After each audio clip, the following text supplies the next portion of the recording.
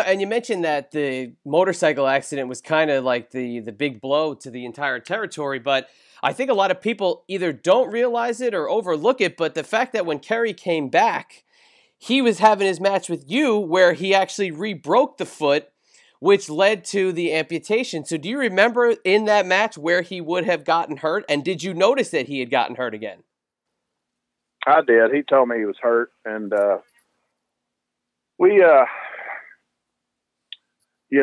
we tried to, finish it up. It started hurting him and everything. Of course, something like that, something that was that, it was a terrible break, and the way they tried to put it on there. It's probably, they wanted him to get back. He started training again, but when you bones and stuff like that, and you reconstruct stuff, it takes a long time to heal. It takes 2 or 3 years sometimes for bones to heal, and he came back, but it all worked out. I mean, he's a tough guy, but you still, when he first came back, he really limped compared to later. You know what I mean? So it had only been a little over a year. So, 13, 14, maybe 15 months. And he looked ready, but his foot was not ready. You know what I mean? So how did you? It wasn't anything that was catastrophic to hurt it. We were just doing our regular deal, and it's something with me, man. He stepped on it, kind of pushed off, and I heard it pop. Oof. And he goes, I'm hurt, man. He said, and we worked around it and finished up the match, but he was in a lot of pain. But he was a tough guy, man. So he worked through it. Later on got the prosthesis that fit. They basically cut his foot off at the ankle, and then he wore the prosthesis from above his calf, basically to his knee down, below. So. Yeah, it's unbelievable, especially the fact that, he was not rushed back, but, he was brought back in an effort to really help with the business overall.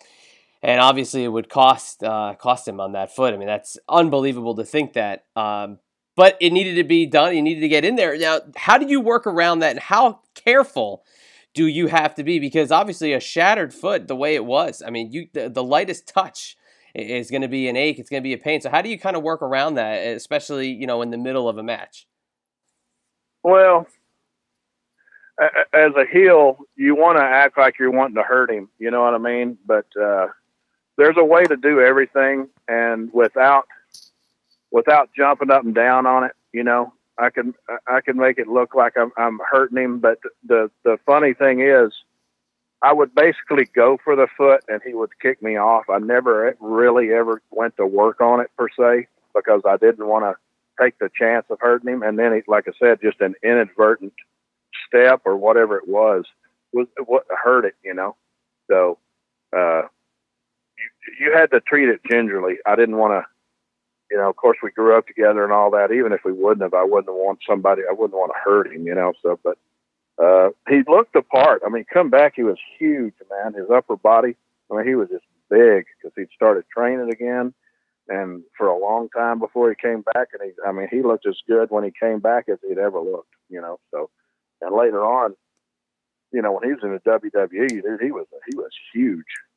He was a monster at one point. So.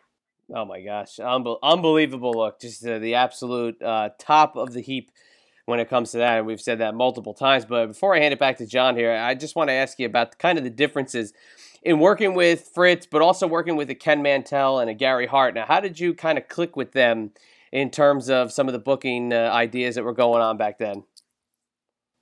Well, Gary was the booker when I first broke in and started, and then Ken came in right before I went to Oregon, and that's when Dallas really popped here. It's when they really started doing. I think Ken was in the perfect place at the perfect time. He got a lot of credit for being the booker, but there was a whole bunch of different people making decisions. But I got along good with all of them. You were a family, and it's almost like a corporation. You have a job to do, and when you do your job correctly, everybody succeeds, and everybody knew that here. Everybody knew that the Von Erichs were the number one baby faces, and you had the top heels that they'd come in for a while and they'd work with them. Then they'd go somewhere else and bring a new crew of heels in.